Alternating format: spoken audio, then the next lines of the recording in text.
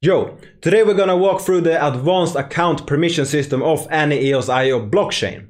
EOSIO blockchains are EOS, WAX, Telos, Proton, BOS. We have a few of them, and what we will go through today is how to set up a decentralized account recovery system. Yes, you can recover your account in case you lose your key, in case you go and die, your fiance or whatever can actually recover your account. There's a lot of features, and also we will go through how a business could set up their account permission to make it more secure so they can trust their employees, so they can actually use the main account for the smart contract if they have a marketplace or if they just use it for investment.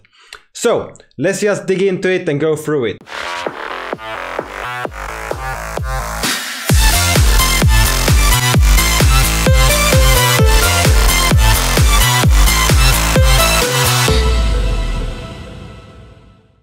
Here we have one account that I set up on the WAX testnet, because this is where we will actually do the showcase today. This is just a regular account. We can go down, we can see the keys. We have an owner key and we have an active key. There's nothing weird about this so far. And the owner key, for you that don't know, is the admin key of any EOSIO account. This is your most precious item. You should make sure this is treated as something that you do not want anyone to find out. Your most secret of anything. If you let anyone find out, you're doomed. And then we have the active key. And the first thing we need to understand is on EOSIO, the account name is immutable. You cannot change the account name. So the account name is what you use to transfer, to interact with anything. You send it to the account name. You do not send it to any key like you do on Bitcoin or Ethereum or different chains like that. So you use the account name, which is very good because anyone can read that this is Big Mike Fans 1. So if I want to transfer this, I just need to remember this. Very easy to remember, very easy to control that it is correct. And these keys are actually mutable. That means that you can update them. You can add keys, you can change keys, you can remove them, you can add permissions. Here we have an owner permission. This is the admin one. We have the active one, which is can do everything on your account except change and update the owner key. So the active key is the one you will use, the one you will have in wallets and things like that. And here is actually the most basic secure setup you can have. You have one key as owner, one key as active. One big mistake most people actually do is this one. Save your life. This account is horrible actually. If we go into keys here, we have one key for owner and one key for active. This guy, if he loses his key, his computer crashes, someone hacks him, he accidentally types it in somewhere, he has a malware that reads whatever happens on his screen, whatever happens. If he loses this key, he's doomed. If he has a million WAX, they are locked in this account, no one will ever get them. Doomed. So always set a different owner key that you keep offline. Never touch any device. Create it offline, use it offline, or use a hardware wallet like a ledger. Whatever you want to use, make sure you have an owner key that is secure so your account does not look like this, because this is not how you should do it. That's the most basic one. So the most basic permission, make sure you have different ones. And then let's dig into something here. Here we have an account called account recov. So this is the immutable asset, and we go down where we see keys. And here's the first interesting part. We have the owner key, which is actually free keys. So you can actually have these free, you can store them in different locations. One in your home, one in your office, one in your mom's basement or whatever. And then we have the active key, which is also 5 different ones, but one is special because one is actually an account. And Big Mike Fans 1, if you remember, is the first account that we walked through. So this account actually has been added here, so it can actually issue or execute active permission commands on this account. But there's a catch here, because we see that they have +1. This is the weight of the key. This is how heavy it is, how powerful the key is. And all of this is 1. And this active actually has a free in threshold. This means that you need 3 of these to sign any transaction for this account to actually do anything. So if you want to transfer funds, you need 3 of these keys to do that. So Big Mike Fans here can't do anything himself. He needs the support of at least 2 keys to be able to do anything. If we go back to Big Mike fans here, we see that here's the owner key 1 and threshold 1. So this key can do whatever it wants with this permission, and this key can do whatever it wants with this permission. This is not the case on here. And the owner key here is 2, so you actually need 2 of them. So if one of these keys are compromised, they can't do anything with your account. They actually need to have both 2 of them, 2 of the 3 to do anything. So you have 1 extra, perhaps in a bank vault or whatever, and then you have two stored in different secure locations. You only ever go get them if you need to change your keys. And if you change your keys, you should count them as dead keys and you should update them to new ones. Important to understand. Still, this is just basic permissions. This is what you should do if you have a little value of your account. You should make sure that you have different keys. You set them up in a nice way so you don't just have one key. Now, we go to something that I call the super account. Super account here. If we go down, we see this list is very long. We have 3 different permissions set up here. We have the owner key, the active key, and we have a vote permission. Let's start with the vote one. Vote one is a custom permission. So we have the owner, which is the top one, the admin one. One step below that, we have the active key. Active key can do everything except managing any of the owner permissions. And then we have the custom permission. Vote is just something that I named it. It could be anything. It could be Anders if I wanted to. It could be employee 1 or whatever. And then we have one key. We see it has a weight of 1 and a threshold of 1. So this key can do whatever it can. And this is important, whatever it can. And I didn't say that wrong, because in the custom permission, you also had to tell it what it can do, because it can't do anything from start. You have to add what it can do. And here I added a contract, EOSIO. This is the main system contract on any EOSIO blockchain, unless it has been changed. EOSIO, and this is the action it can do. So this is one way for Wax to claim rewards, and this is another way to claim rewards on Wax, and this is how you vote for producers on Wax. So this key can claim rewards and it can vote for producers. It cannot transfer tokens, it cannot send anything, it cannot buy anything, it can't do anything except what you tell it to do.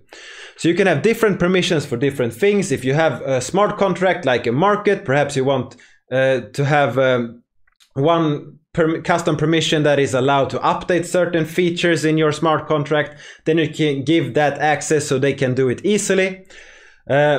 Because if we go up here, we start with the active permission. We have a few things to see here. We have these 3 that has the threshold of 1, the weight of 1. The threshold is 3. So active key needs 3 keys. So these 3 is actually what it needs to sign. Or this has 2 plus 1, that's 3. This has 3 alone, so this can do whatever it wants. This key here can do whatever it wants, and this can do whatever it wants. And why this is interesting is that if we have a business, let's go into how a business would set up this. This could be how a business does it. It could use the accounts like we have up here, but it could use keys like we have down here.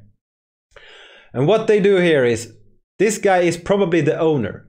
The owner has the rights to do whatever he wants with the active key. He just signs it as any other transaction, the same way this Big Mike account would sign it with his key. Nothing weird here.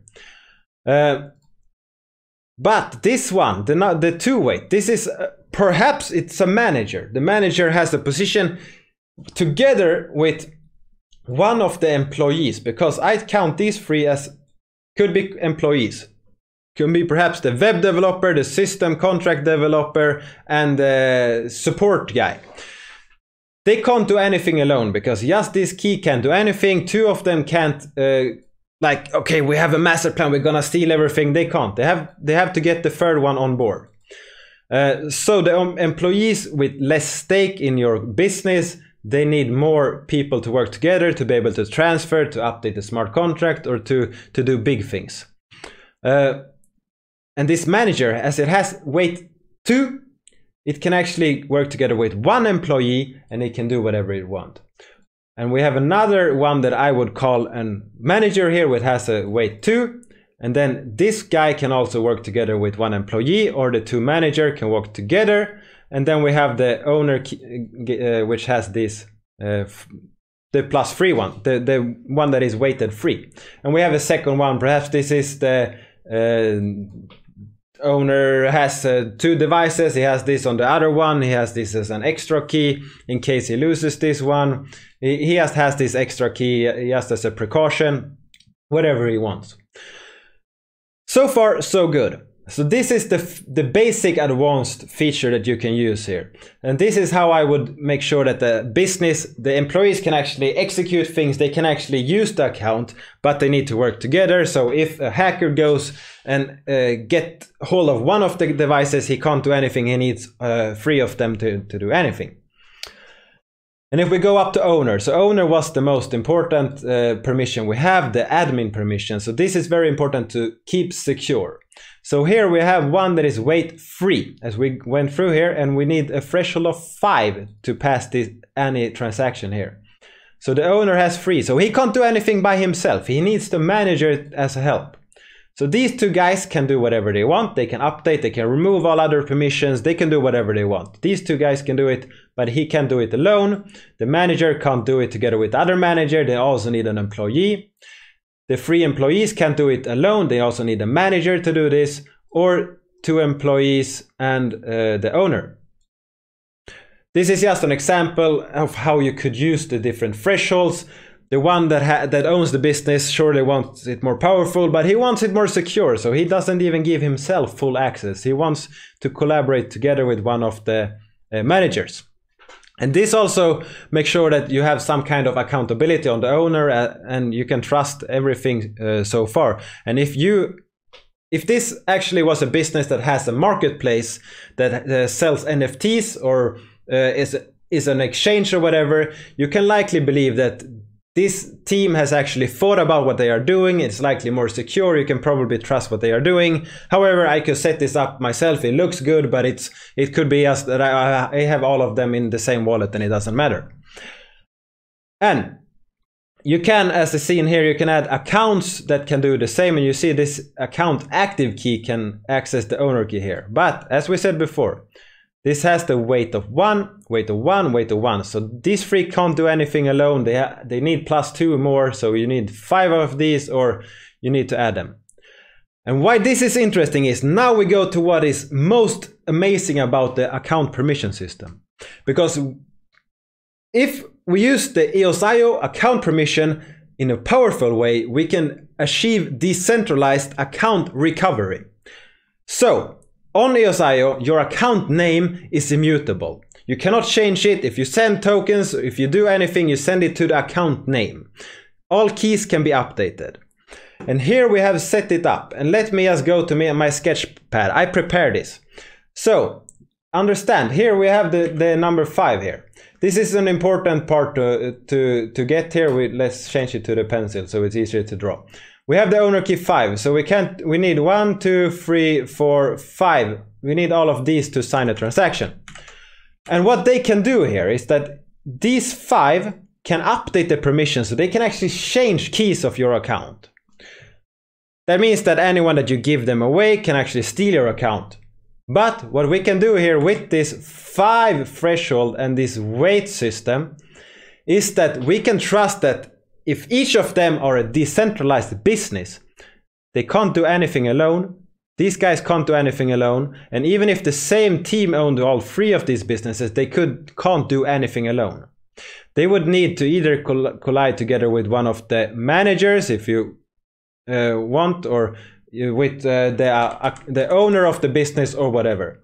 And why this is very interesting to understand is because these could be decentralized small businesses that offer account recovery as a service. And this service is something that I would like to see for all EOSIO chains to emerge. We want trusted entities to be able to do this.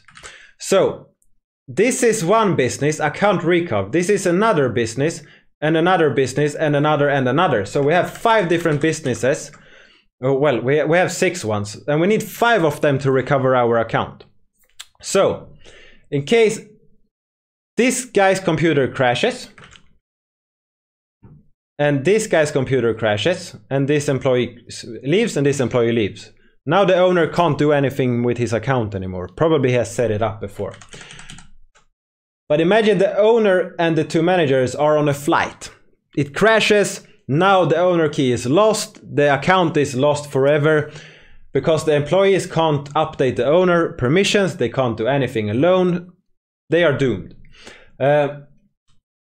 This is when the account recovery come into action. Let's say you have your personal account with a lot of wax staked, or a lot of EOS, or a high amount of value on your account. You could hire the service of these businesses, and they could act as your account recovery in case you die or your computer is lost, and your family can get your tokens, your assets. So this is very powerful, and this is actually very easy to set up. This is just 5 different accounts, in this case it's 6, that need to sign a transaction together with the owner permission on this account to update the auth of your account. And this is how you set up an account recovery on an EOSIO blockchain. An account recovery is very powerful because that is impossible to do on any other chain in any decent way. Because here, if this business somehow goes out of business or get a reputation of doing malicious stuff, the owner and his manager can just go in and update the permission, and this is done. It's gone, it's no longer here, or they could add another business, another permission. And yeah, I don't know what else to say here actually. This is so amazing, and I can't understand why people are not using this already, because this is very simple to set up. It is a bit complicated to create these multi-sig proposals, but it's not impossible. I can teach you if you want to of how you can do that. So we have this decentralized way of actually recovering our account in case we lose it, and we still have the way in our business to use the account in any way we want, and we have this custom permission. So this is the advanced way of managing your account on, let's say this was your account. You have 3.7 billion tokens, a total of $132 million in value. Probably you would not want these keys to look like this. The admin wax owner can do this. Okay, this is actually, it could be good. If we go in here and look at admin wax, we can see admin wax, we see keys. Okay, here we see threshold. This one is very powerful. So this one can do anything. But these 2 keys and this one can't do anything unless it has, unless it works together. So this permission was actually set up pretty good. So that is good. And then we have these custom permissions here. Very nice. And if we go to waxsweden.org, which is our account here, we go to keys, and we see we have a few different things set up here. We have this Oracle, which is a service. So we set the permission here. This key can only update the Delphi Oracle contract and do the right action. It can't do anything else. It can't claim rewards. It can't unreg producer. It can't do these things. It can't transfer tokens or anything. Very important to understand. This account permission system on EOSIO blockchains is so powerful, and it should not look like this, where you have the same active and owner key. If you have any questions, comment below, and make sure to actually go through and learn this. It's very simple to set up. I have tutorials on how you do it, how you add custom permissions, how you change your keys, how you set up your own key where you manage your private keys, your own account where you manage your private keys. So over and out. This is the advanced account recovery or account permission system on EOSIO blockchains. Peace.